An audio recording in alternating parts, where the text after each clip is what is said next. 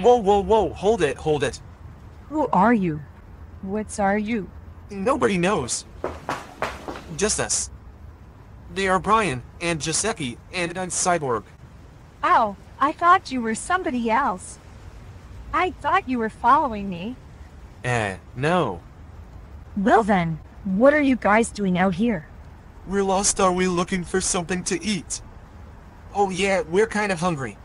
Oh, well, I've got a crab leg and the blue marlin. And soda? So your name's Raven, and you ran away from home.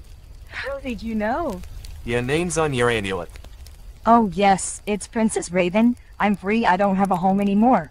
I'm a princess. My prince died when I am 22 years. What about your father was the emperor? Oh, Emperor Tudo was the father.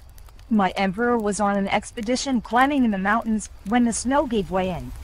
The avalanche? Aha! And he was the most likely emperor in the universe.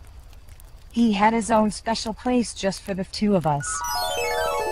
And I'm one of those two rights. And that's where you were going. aha! And to get away from the Master Squid. He's not really my uncle, just my shark. He's taken over the house. He moved my room to the attic, and gave my room to his niece, named Invisible Robot, and her chow chow dog Takara Rock. Oh, the Master Squid asked the following about Invisible Robot and Takara Rock anyway. The Master Squid was always calling me a princess. He even stole my amulet and threw it out the window. But I climbed down and found it. And kept on running. As fast as I could, and I'm never going back. Oh, okay, real smart bookworm. You got a roof over your head, 3 strong meals. One day a warm bed, who'd want to leave that? I hate to admit it, Raven, but Brian's right. You never know what you're missing till you don't have it. You don't know how big it seems extreme, but underneath he's really mean. Oh, come on.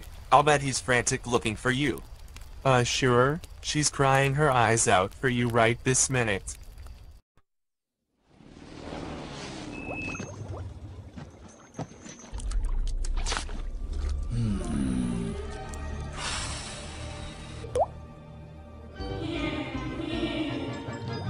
Hey!